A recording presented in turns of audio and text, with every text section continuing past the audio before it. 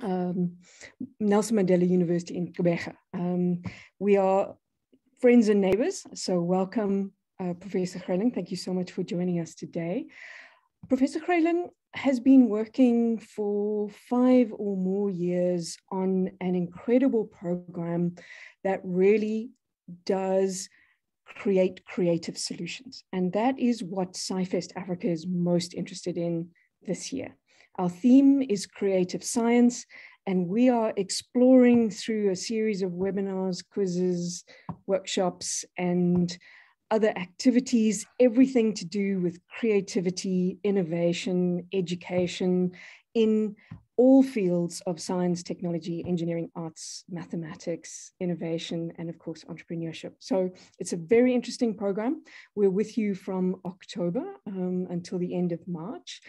And in essence, Professor Greyling joins us today to talk about an incredibly innovative solution that he and his team at the university have come up with to begin to deal with a significant challenge that we face in South Africa, which is, in spite of infrastructure deficits at schools, which I think are very well documented and very well known, how can we prepare our next generation for the fourth industrial revolution? And together with honors student Byron Batteson, has developed an incredibly innovative technique to engage with a new language, which as a non-digital native, I am slowly but surely introducing myself to coding.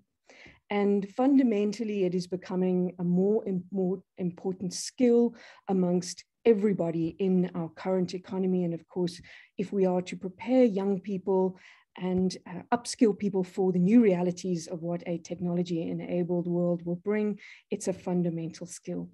So Professor Greyling is not only an innovator, but he is also a developer. This is a man who has raised substantive money and provided numerous bursary opportunities for students to learn and have opportunities for education. And if you were imagining the scale of what these initiatives have done, just in 2021, over 25,000 learners have been reached by this incredible project. So we are so proud to have you with us, Professor Greyling. Thank you so much for taking the time to join us, and we are looking forward to hearing from you.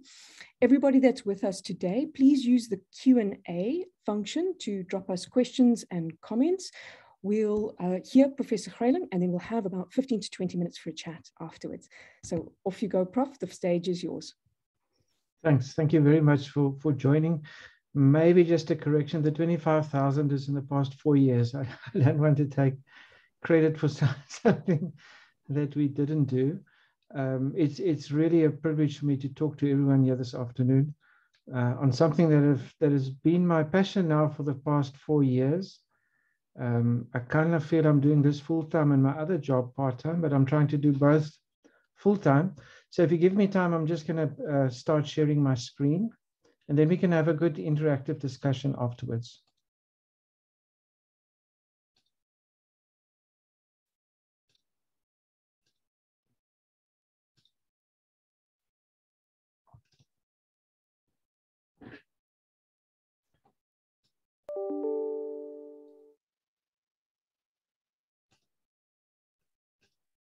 Okay, so the topic I've chosen for this afternoon, and is kind of tricky, but hopefully we can have a good debate afterwards, is unplugged coding. Why schools do not need computers to teach coding.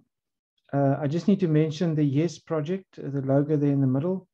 This has been part of a bigger collaborative project between our university and academics in Namibia, Mozambique, and Germany. So a lot of the work that we've been doing, especially this year, have been funded through this international research project. So the first question I want to answer is, why should all schools, and I want to emphasize the concept of all schools, be teaching coding? And the first one is, it's not to produce software developers. We're not teaching coding, especially at primary school, but even up to grade 12. Our purpose is not to produce people that can write fancy code, that can go into industry and become software developers. I really don't think that is the role of a school, and especially a primary school. So I'm saying this to put in context what the rest of my talk is about. But it is important. Software development, or the skill of being a software developer, I would rate as one of the top 3 scarcest skills in South Africa at the moment. We are simply not producing enough software developers at this stage. COVID has caused a spike, which is not calming down, it's just carrying on. So the country's economy, and probably the most of the world, is needing more and more software developers, and we're not producing enough. By far, there's a desperate shortage. So it's important for me that learners, whether they sit in one of the fancy schools in Sandton or in a school up in a mountain, are aware of software development and are aware of this career. So we need to make them aware of the opportunities in programming or software development. There's many lists of skills that people have identified for the 4th Industrial Revolution, and this is just one of them. And without going through all of them, the ones that are bold-faced: creativity, critical thinking, problem solving, active learning, decision-making, communication, technology skills. They are all directly related, not necessarily to coding, but to the project that I'm going to talk about today. And coding is just one mechanism. So coding is not the aim. Coding is one of the tools to teach these skills that we need for the 4th Industrial Revolution. Now, this is the one that I might have some debate with afterwards. Why should schools not use computers to teach coding? This is kind of the opposite of what one would think. Everyone's running around to try and find labs, etc. So I'm saying, why should schools not use computers to teach coding? And this is based on the, I want to start with the draft curriculum that was published end of March. I think many of us in the education sector, and especially in my discipline, are very aware of this curriculum. I know I was sitting at Cape Town Airport when someone from DBE WhatsApped it to me and said it's been published this afternoon, and I was very excited starting to read it. But when I reached this paragraph, I really became despondent. And this paragraph is in all the curricula. Coding and robotics requires learners to work in pairs and individually on computers during contact time. The Coding and Robotics Laboratory should provide for the following minimum hardware specs for computers. Now, I'm not going to go through all the detail. And I kind of said to myself, who are we going to reach with this curriculum? A school with a fully equipped laboratory. There's even talk of 3D printers, etc., in the curriculum. When we know this is the reality of South Africa, 16,000 of our 25,000 schools do not have computer laboratories. And I think you are very aware that many of the schools that do have computer laboratories have dysfunctional computer laboratories because they don't have staff to maintain them, etc., etc. So if we build into the curriculum, the only way of presenting this curriculum is for a school to have a computer laboratory. Where are we going? The latest stats I saw is that the government needs, on average, R1 million per school to give them a connected lab, a lab that's connected to the internet. And that's part of the curriculum, connected to the internet. So that's 16 billion rand. So let's all agree this is not going to happen. I'm saying this categorically, this is not going to happen. I often hear Scratch, they call it block coding. Brilliant package. If you can use it, go for it. I'm not against Scratch. But Scratch needs a lab, needs a computer, and the latest Scratch, I think, needs a connected lab. So again, where does that leave the 16,000 schools that don't have labs? Then we will also see a lot of talk about robots, and again, brilliant educational tools, and I'm not opposed to them. But if I just look at Lego Mindstorms, one Lego Mindstorm robot is 7,000 Rand. And the photo on the right hand kind of highlights the problem. If you have a class of 40, and I've seen this happen, you can't expect more than 5 to 6 learners interacting with one robot. So we're talking about 8 robots in a class. Now, they're not all 7,000, but I'm just kind of highlighting the point. If you want Lego Mindstorms, you need to spend between 50 and 60,000 for a class of 40 to make it effective. I know there are cheaper robots, but once again, you can't have one robot for a class of 40. These are my colleagues that have walked the road with me since January on the Unplugged Coding route. On the left is Kelly Bush, who's been teaching coding to primary school learners at Hudson Park in East London. Selby Makuna is from Hazy View, who is doing excellent work in rural circumstances regarding unplugged coding.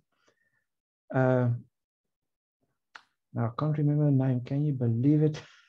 Leanda from Alexander Road is an IT teacher in one of the best well-resourced schools in at least in our city and probably in the province.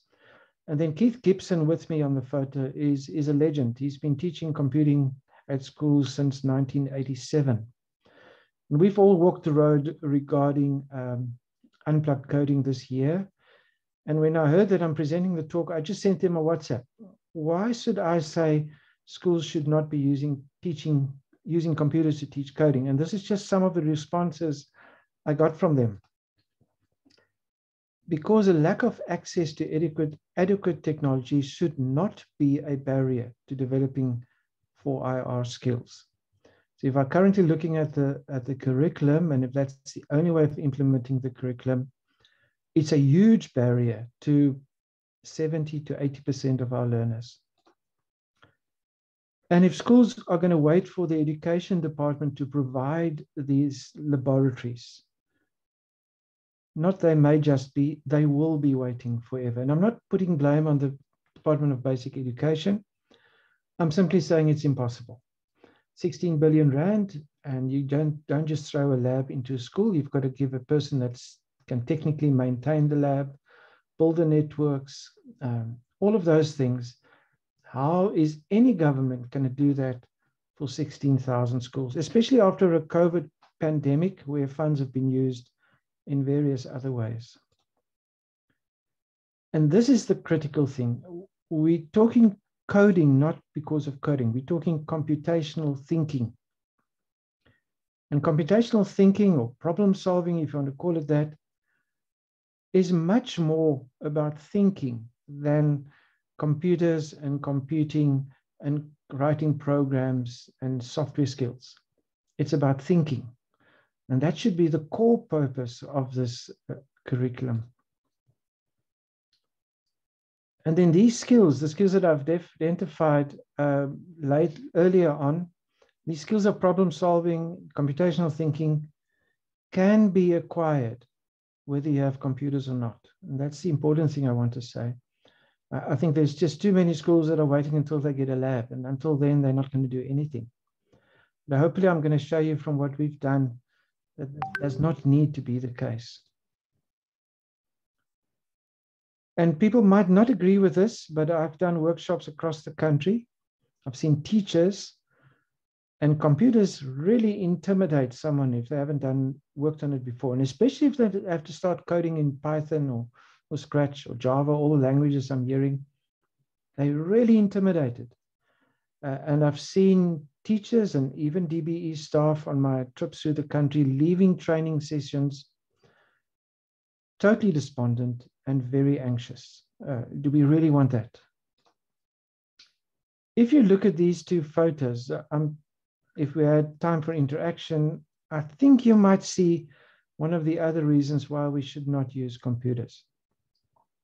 On the left-hand side, it's not a South African photo, but that's very typical. We've got kids sitting in front of a screen, interacting with the screen, doing stuff, very fancy stuff, bling, but they're on their own.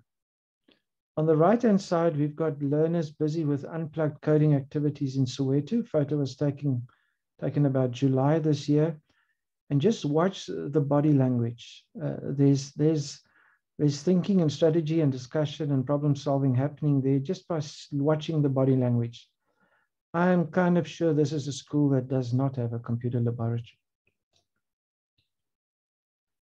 This is a quote I got from a graduate of ours. He coded in 1980, started at a school that didn't have a computer, did a lot of programming without ever going into a lab, and he's now a very senior IT person in the UK. And he says, a lecture room full with students, each behind a bright, shining and busy screen with lots of enticing bells and whistles twinkling, can merely serve towards lots of distraction and sometimes more confusion than is necessary. Remember, my kind of theory is that coding and teaching coding is about problem solving. It's about thinking. We're not producing software developers.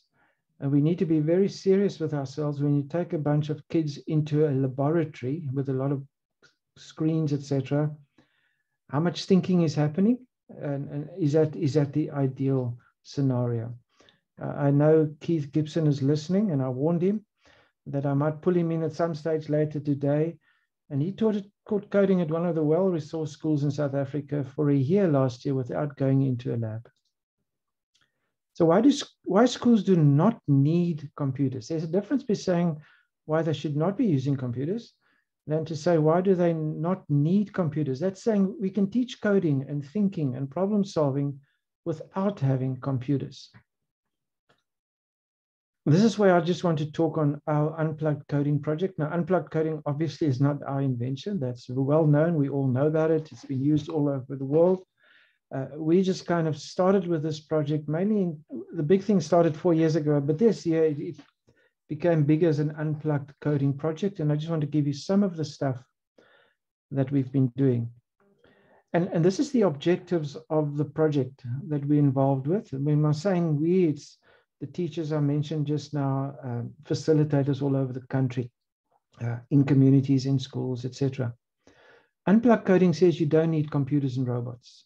We only use cell phones. You don't need electricity while you're presenting. You can charge the phones beforehand. You do not need internet connectivity. You download the app once and that's it. You need very basic training for a teacher to start. The training that we've done is 4 hours. It's very low budget compared to R1 million for a lab. A lot of the focus is on pen and paper and physical activities.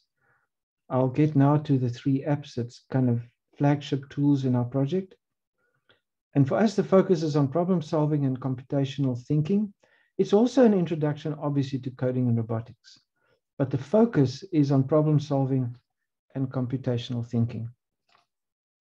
This is one of the activities that we do in our training and that schools have been doing. The next few activities is just to introduce actually this is for foundation phase, but we always say if a learner has done no coding before, whether he's in grade 9 or grade 1, you have to start at the same place. You can't start somewhere else. So this is just a list of posters that tells them where to put their shoe and where they position themselves to a chair, which is the basic understanding of what a program is. It's a list of instructions that tells a computer what to do.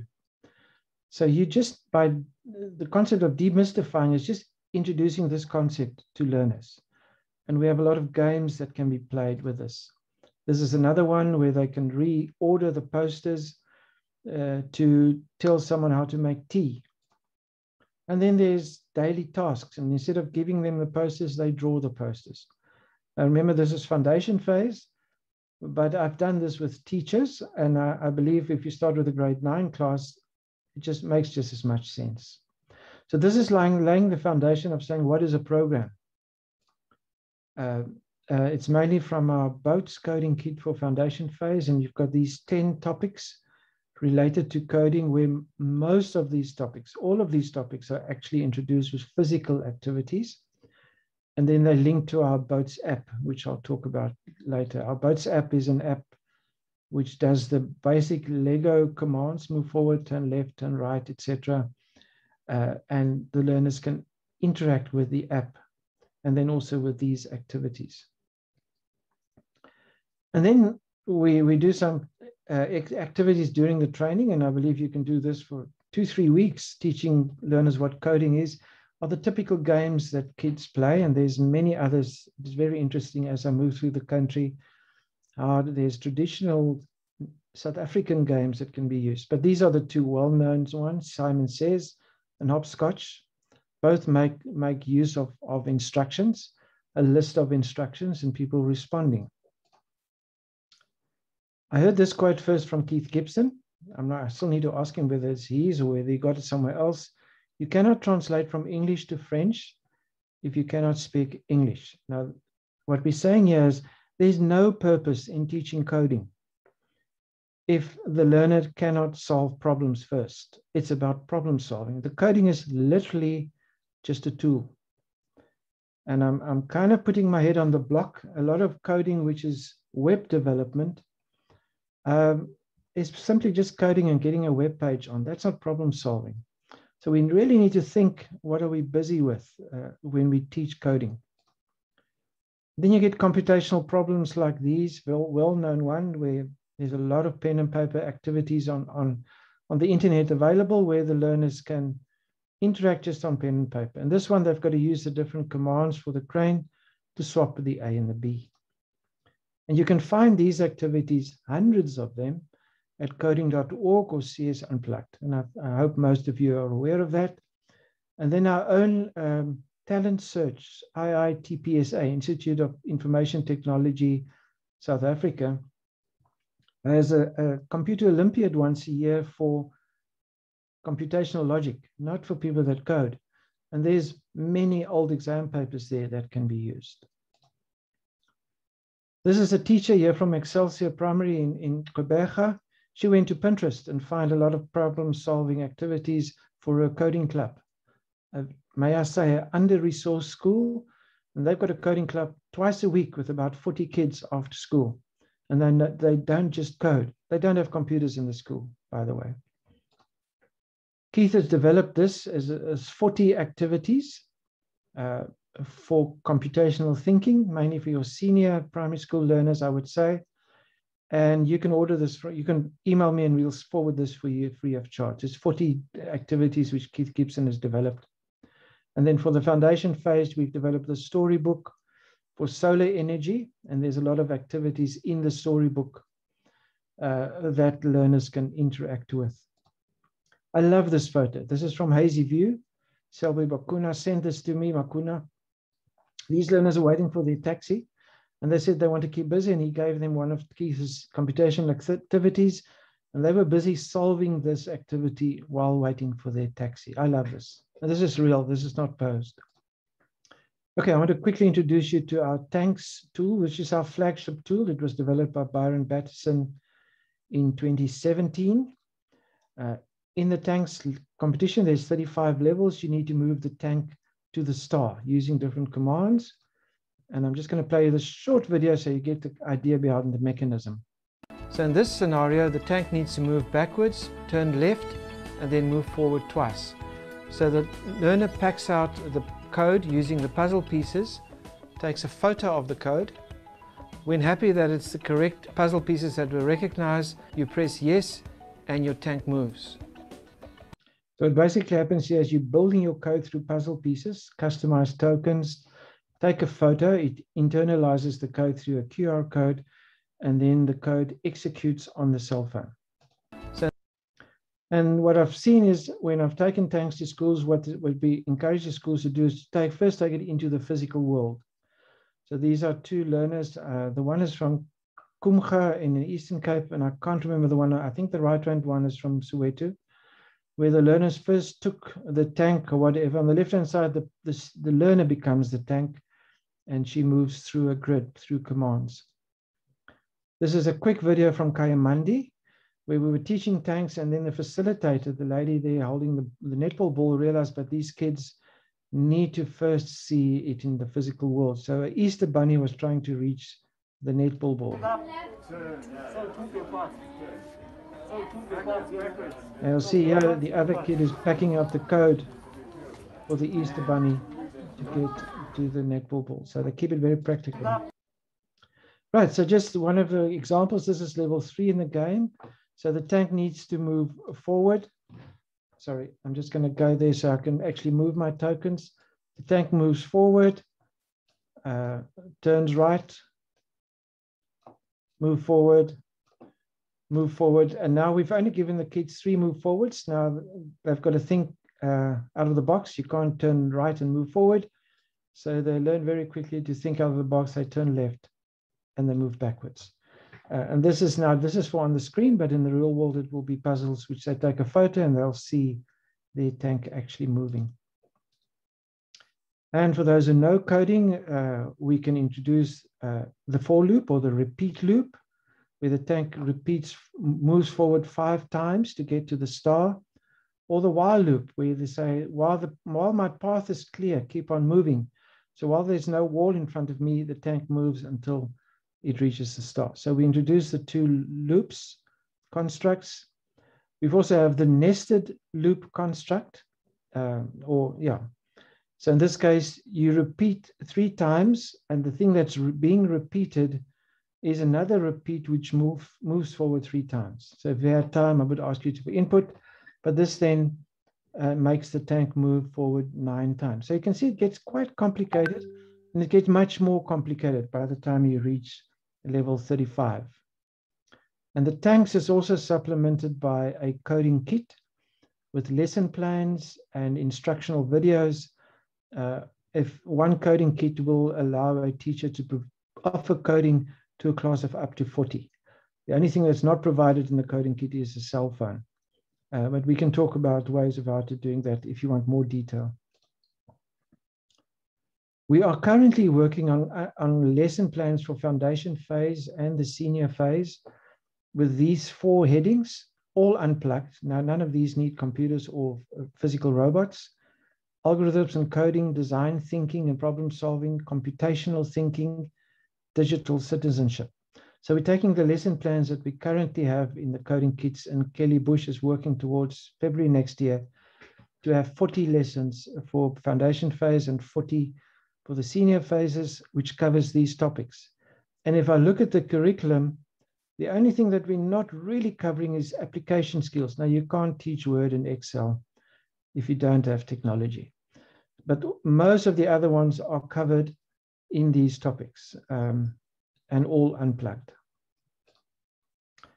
Just things that we can do with our games. We can have huge tournaments.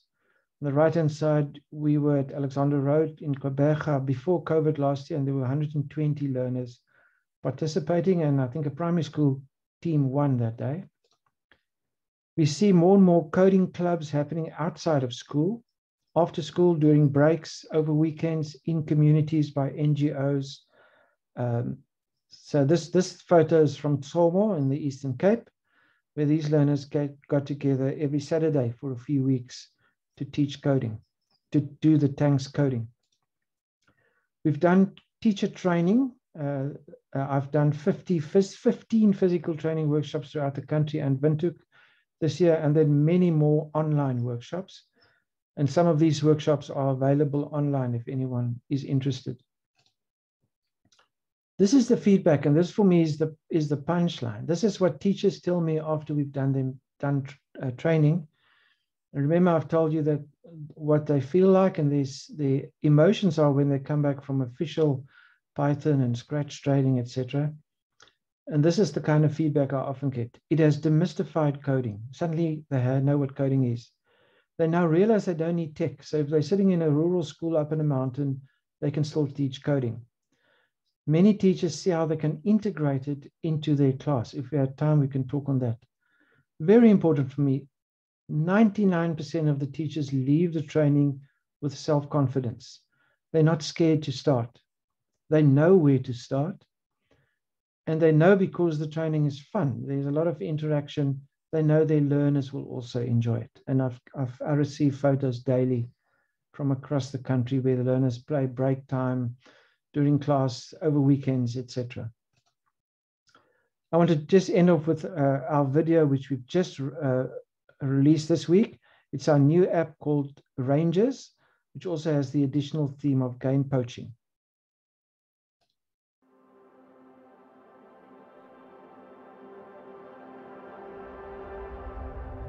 The coding game Ranges was developed to introduce learners to coding without the use of computers. But it goes much further than just introducing learners to coding. It also teaches them soft skills like group work, communication, strategy, problem solving. So what we do is we use a few cell phones and some customized tokens, visit schools where the learners then play for 45 minutes to an hour.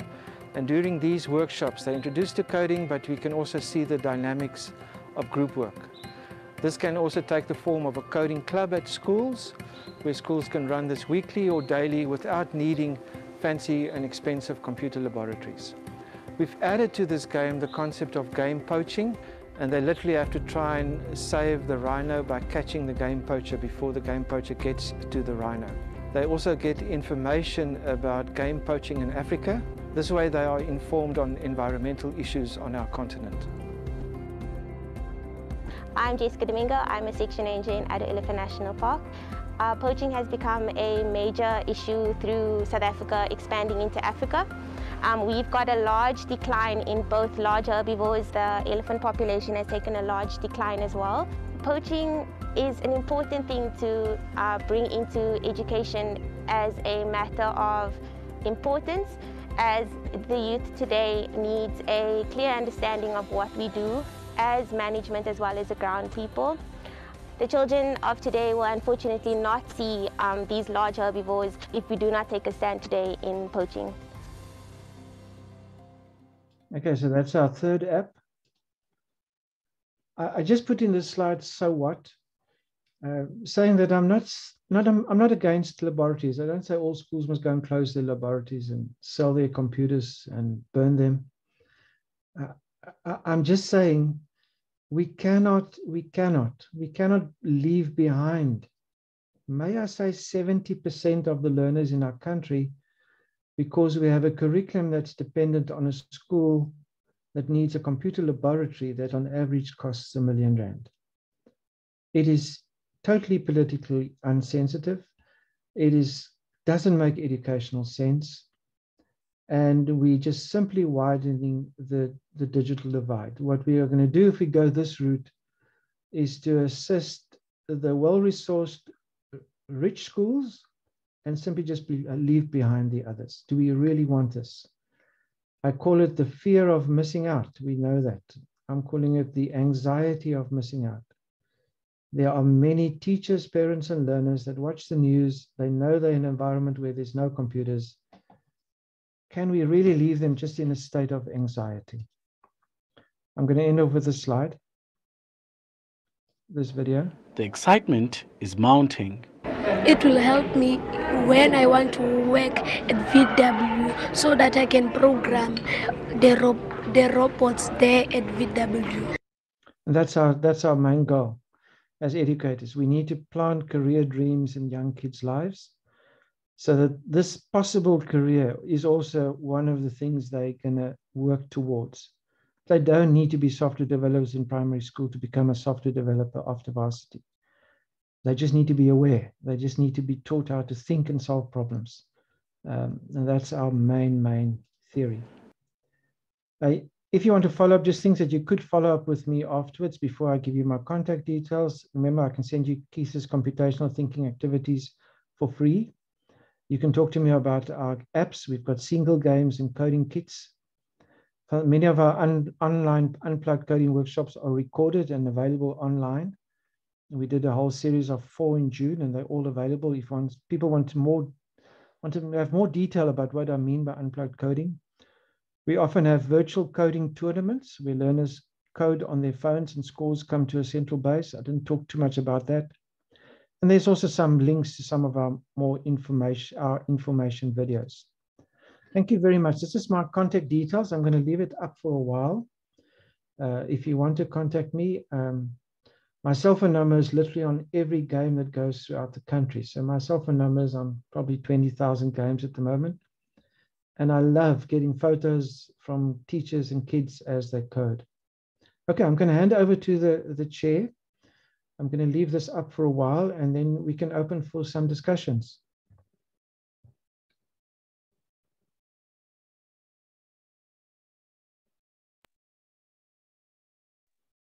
Thank you so much, Jean, for such an amazing talk. And we've had some really powerful kind of realizations and insights that have come through from the chat.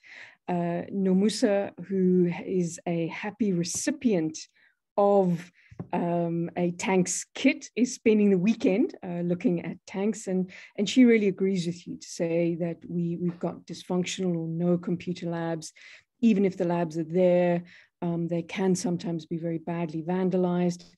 Selby Mokwena, and I'm going to quote directly from Selby: every child has a right to the same quality of education. Coding should not just be introduced to children with computer labs. And a very powerful statement about leaving nobody behind as we enter into the fourth industrial revolution. So I'm certainly more empowered than I was less than an hour ago. But Professor Grayling, 25,000 students, 700 educators later, any mistakes that have been made along the way? What would you do differently thinking over the last 5 years? Yeah, and I'm blunt because I'm an academic. We don't do the first mistake I made in the first year was simply just to have workshops for kids, and then I'll give each one a game afterwards. That was our kind of driving force in 2018. But then we realized, but this is an educational project. You can't do this without teachers or community workers. So from then on, we started in probably mid 2019, we said to ourselves, now we need to target the teachers first. So that 25,000 learners reaches probably in the first 2 years max. Because after 2019, we said, no, this is fun and it's a good way to, nice story to tell, but we need to focus on educators. So that's when we came up with the coding kit and the lesson plans so that teachers could have something to go back into class. Because without the teachers, not much will happen. And when I'm saying that, I'm not saying the teacher needs to be a software developer. The teacher just needs to be a facilitator. In Kala, east of Queenstown, for those who don't know where Kala is, the teacher facilitates that the kids can play over break. He's not there himself. They watch videos and they play. But you need a teacher.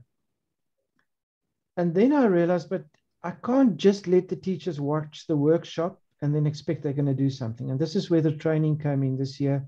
This is where Keith and Selby and Kelly and Leander Oosthuizen came in. So we're now focusing on training teachers. And our training sessions has been 4 or 5 hours physical.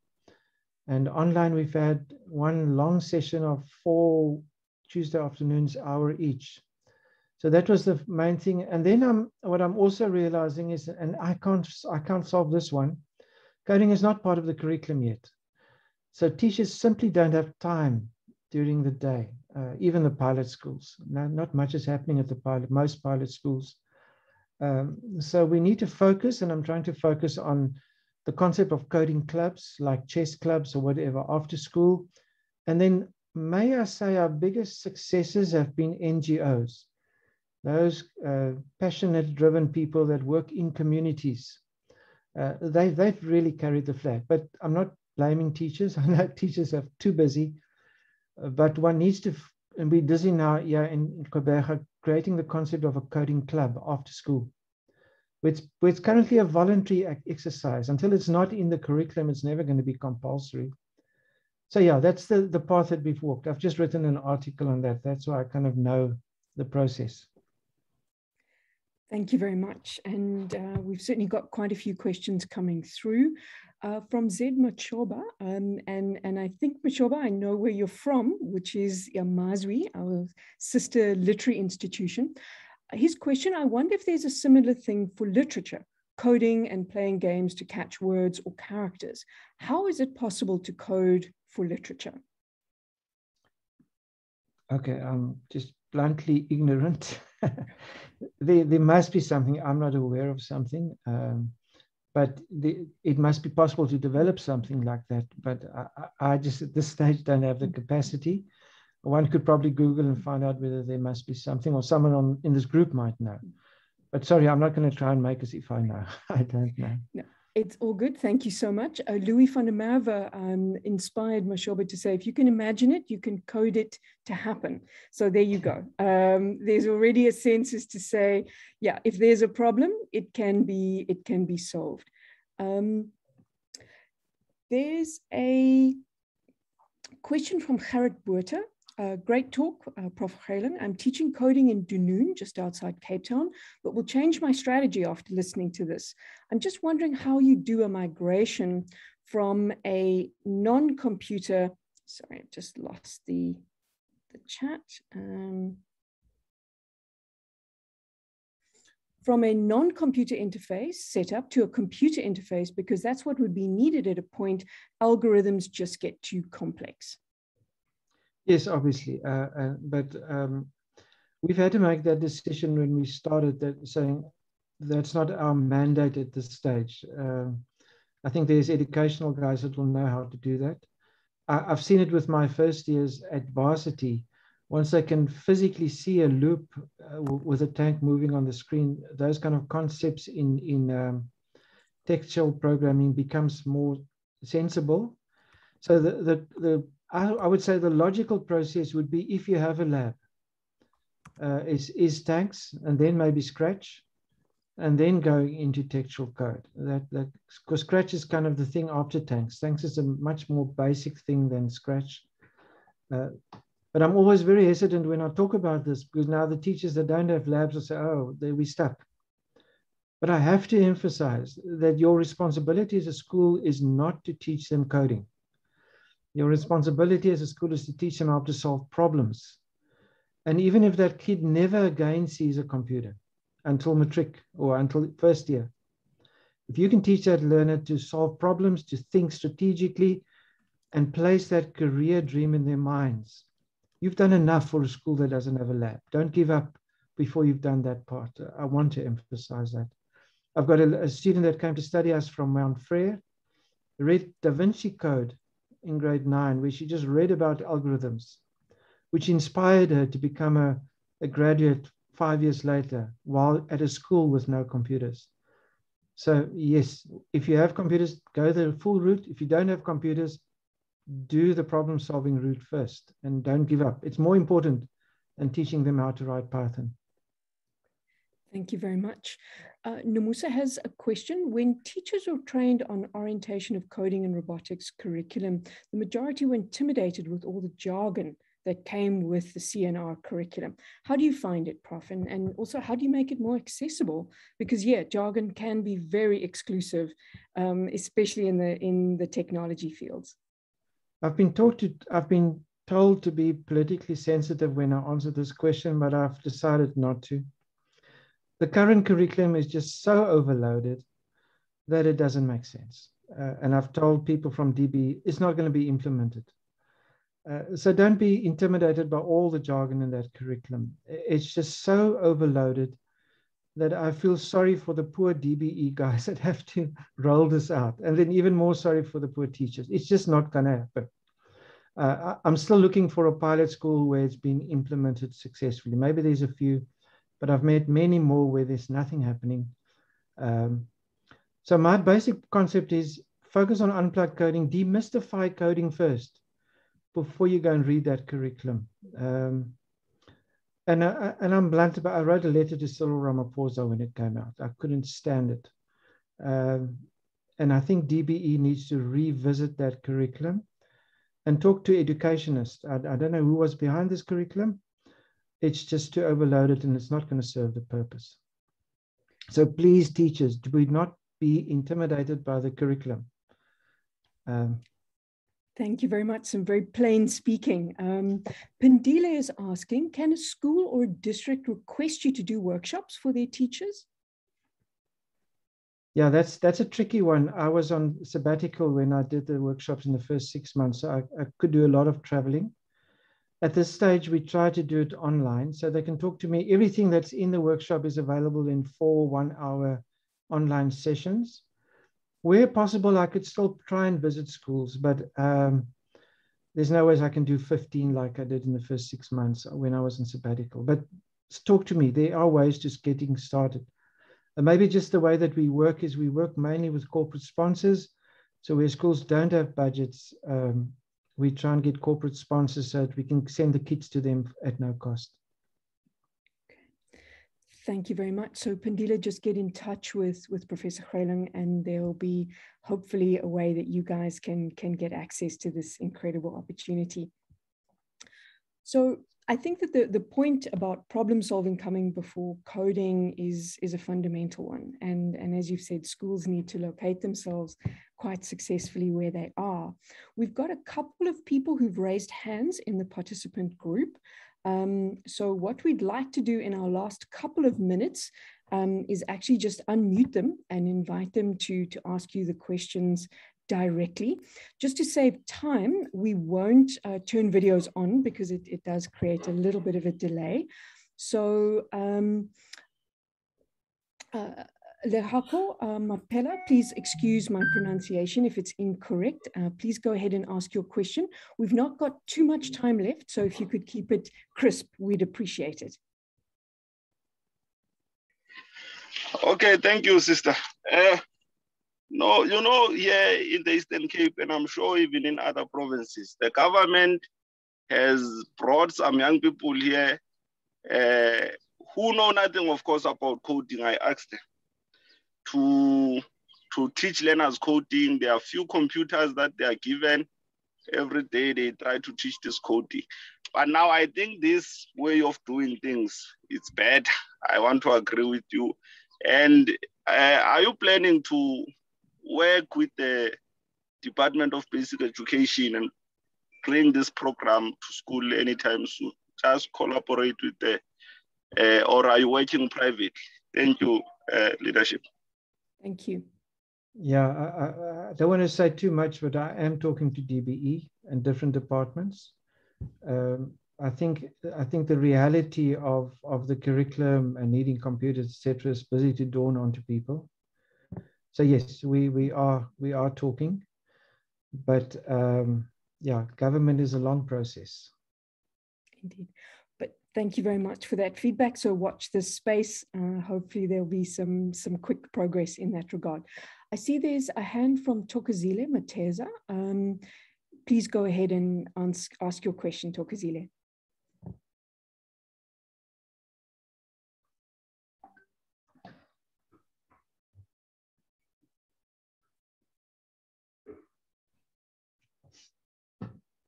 Thokozile? You're muted. Would you mind unmuting? Just a warning, I'm got load shedding at 4, so I might go off if we're still busy at 4. I'll try and come back as soon as possible. All right. So Thokozile is not responding at the moment, so we'll move on. I think that pretty much brings us to the end, unless there are any others that have come through. So I think given that load shedding is imminent, and I think you raised a very important point, Prof, in your presentation, to say that you don't need electricity to do this program. And I think that's what we all need at the moment. It's just for me to say thank you so very much for joining us. Thank you all to the audience for joining us as well. We had a lot of folks who probably couldn't join us because of load shedding. So please, we will be putting our recording up on our Facebook page and on our website almost as soon as the session is over. So it will be available and accessible. Please share it widely. And of course, Professor Greyling has shared his contact details as well. So Professor, I'm sure you will be getting an enormous number of emails immediately. So brace yourself and have a wonderful weekend, everybody. And from SciFest Africa and the SciFest Africa team, thank you again. Thank you for joining us and have a wonderful weekend. Thank you, everybody. Bye-bye. Thank you very much. That was great interacting. Thanks.